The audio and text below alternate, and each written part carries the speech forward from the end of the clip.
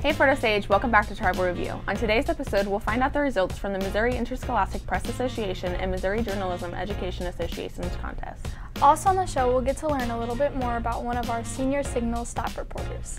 And I'll have all the updates from spring sports, all this and more coming up on Tribal Review.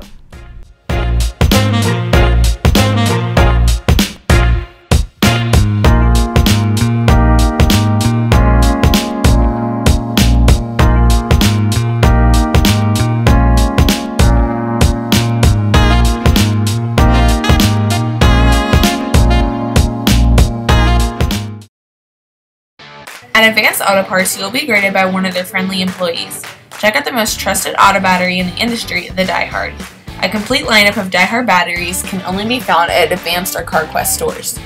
Open 7:30 a.m. to 9 p.m. Monday through Saturday and 9 a.m. to 8 p.m. on Sundays, friendly Advanced associates are available to assist you in all your automotive needs. Visit one of the 4 Independence locations today for quality CarQuest parts and Advanced Auto Parts advice. Hey Photo Sage High School, I'm Aaliyah Akers. April is National Humor Month. Telling dad jokes is a way to add a little bit of humor into your life. Hey Ashlyn, why do bees have sticky hair? Why? Because they use a honeycomb. And I'm Ashlyn Spear. Today is Thursday, April 7, 2022, and here are your top news school stories. The broadcast and online journalism students competed in the annual Missouri Interscholastic Press Association and Missouri Journalism Education Association's contest on March 30th. Jordan Gunther, Destiny McDonald, and Journey Russell took home the Best of Show in the commercial/PSA category. Sarah Relihan earned an All-Missouri, and I received a Superior in the same category. Derby Barr got an Excellent for his news story. KFI Sports earned an Excellent for live sports broadcasting, and Tribal Review received an Honorable Mention. In the online contest, Julia Couch won an All-Missouri, a Superior, and an Excellent for her photography. Jordan Gates and Shia Mobley each got an Honorable Mention for her photography. Karina Hernandez and Julia Couch received a Superior for the editorial writing. Shia Mobley earned an Excellent for news writing. Aurora Spriggs earned an Excellent for feature writing, while Trey Lee got an Honorable Mention for sports writing. The Signal website received an Excellent ranking for overall website. Julia Couch is a writer for FOHS Signal reporter. Mariah McQueen caught up with Julia to learn more about being a writer for the Signal.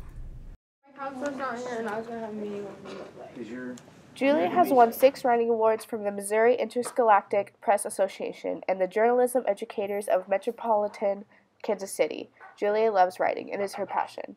It's definitely one of my passions. I love writing. I love everything about the class. Matthew's taught me a lot and has really made me enjoy it a lot. Julia has written 6 stories this year and 21 stories her entire time in mass media. She gets along really well with the staff and enjoys her time there. The biggest thing she does is probably she's just a good friend, and she's also a good writer, and she's just somebody that I can rely on, and if I need help with something, I can always ask her for help and talk to her, and she's always there to help. Julia Couch is a senior editor for the school online newspaper, The Signal. She loves everything about mass media. I think she really just knows how to get it done, and she uses Matthew as a mentor a lot, and so she really just gets everything done in a timely manner. Julia wants to keep writing after she graduates. My name is Mariah McQueen and I'm with Tribal Review. Thanks, Mariah. They do a really good job with the Signal, and it always looks so good. Yeah, Julia does an amazing job with her stories. After the break, we'll learn about another senior basketball player, so stay online with us and we'll be right back.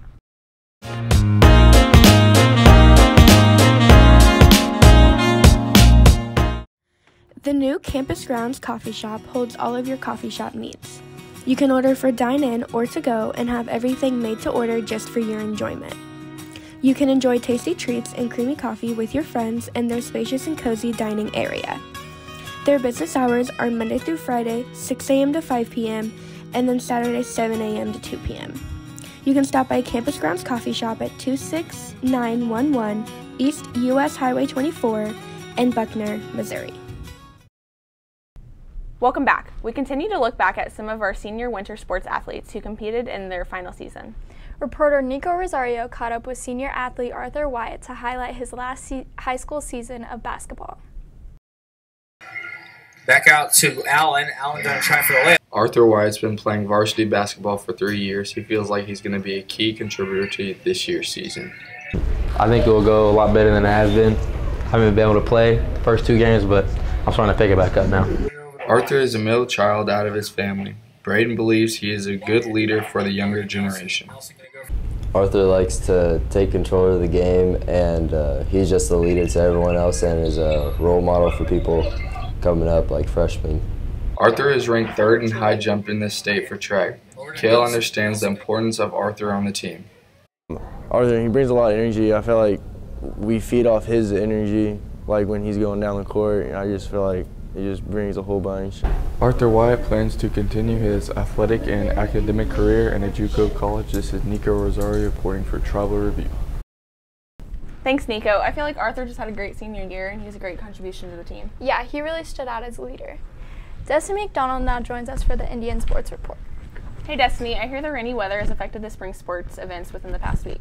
Yes, but games and matches have been rescheduled. I'll have all the updates after this break.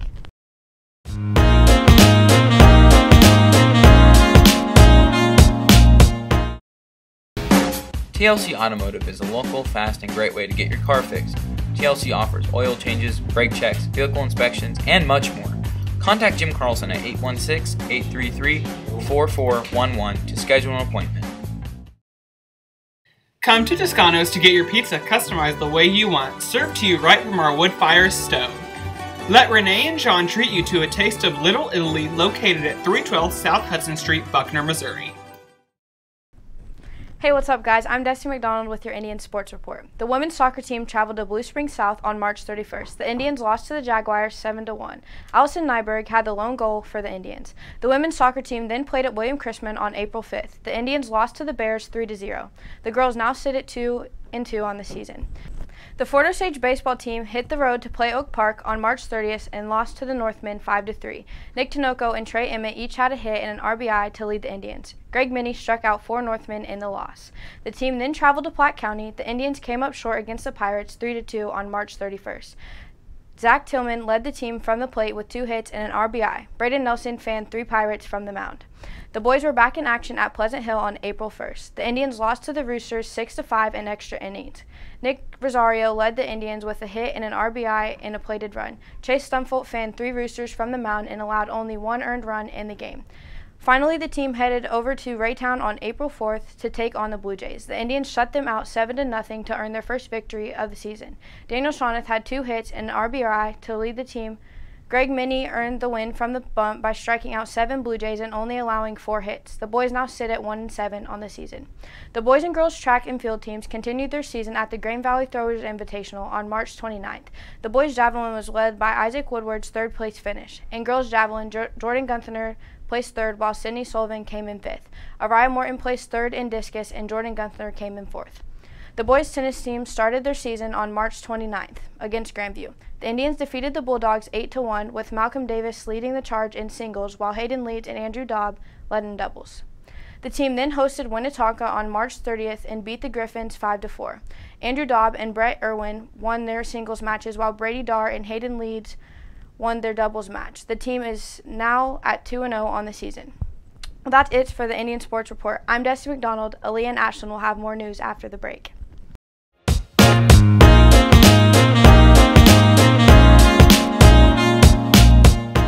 Did you know that there are over 35,000 unaccompanied homeless youth in the United States? Every night, thousands of young people go to sleep without the safety, stability, or support of a family. For this reason, Drum Farm offers street outreach services. We offer free therapy and free case management. Our therapy services are designed to create safety for youth to share what's going on in their lives and heal from trauma. Our case management services are designed to help young adults find safe and stable housing, access food resources, hygiene items, obtain legal documents like their birth certificate, social security card, IDs, and much more. If you think you could benefit from these services, visit your counseling office today. Welcome back. It's time for this week's Tom Tom Talk. The Batman movie has now been in theaters for a month, with the movie making over $600.4 million in the box office. Tribal Review's reporter Princess Mueller went around to hear your thoughts on the movie. The new Batman movie came out March 4th, 2022. I went around the school to find out what people thought about it. The end when the city floods and they save it with the red flare. I just liked how long it was, like the action pack and all of that. When Batman kicked the Riddler wannabe's butts. The plot. I really love the plot of it. I just feel like it stuck together. That movie was pretty awesome. You know, wasn't really, it was kind of boring sometimes, but we got to the action, really loved it, especially when the music came on. I like the movie because of the plot. My favorite part of the Batman movie is the new actor is really good. I like him a lot. I like the ending. There's a total of 7 Batman movies. This is Princess Mueller reporting for Travel Review. Thanks, Princess. I honestly haven't got to watch it yet, but I feel like it will be a really great movie. I got to watch it and it was a really great movie. It's contest season for the music department, and the choirs travel to Lee Summit North for their district competition on April 1st. 23 students received silver ratings. The following students received the top rating of gold and will be advancing to state competition. Soloist Elena Bardoner, Alejandro Castillo, Aiden Chapman, Molly Friel, Layla Friend, Taylor White, Sadie Waller, and Morgan Watkins. The mixed double quartet of Layla Friend, Reagan Beats, Dana Maldonado, Marissa Thyssen, Reddick Burrell, Jacob Collins, Dravius Black, and Anthony Keller.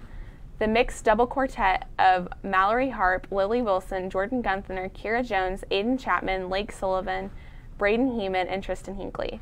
The mixed double quartet of Sadie Waller, Morgan Watkins, Madeline Hanna, Taylor White, Alejandro Castillo, Malcolm Davis, Kyle Gross, and Dylan Newell. The men's double quartet of Alejandro Castillo, Lake Sullivan, Aiden Chapman, Malcolm Davis, Kyle Gross, Landon Sullivan, Dylan Newell, and Cade Tucker. The women's trio of Sadie Waller, Taylor White, and Molly Friel.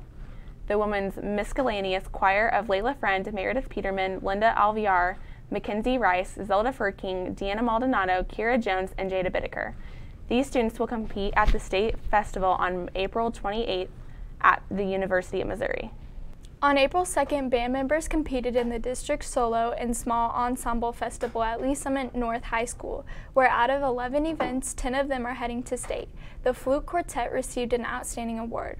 The following students received an exemplary award: Elena Edgar with an oboe solo, Haley Gregory in a clarinet solo, Olivia Sievker with a flute and piccolo solo, Brianna Cox in a flute solo, Cade Tucker with a piano solo, Adelia Spidel piano solo, and Logan Mullins with a trumpet solo.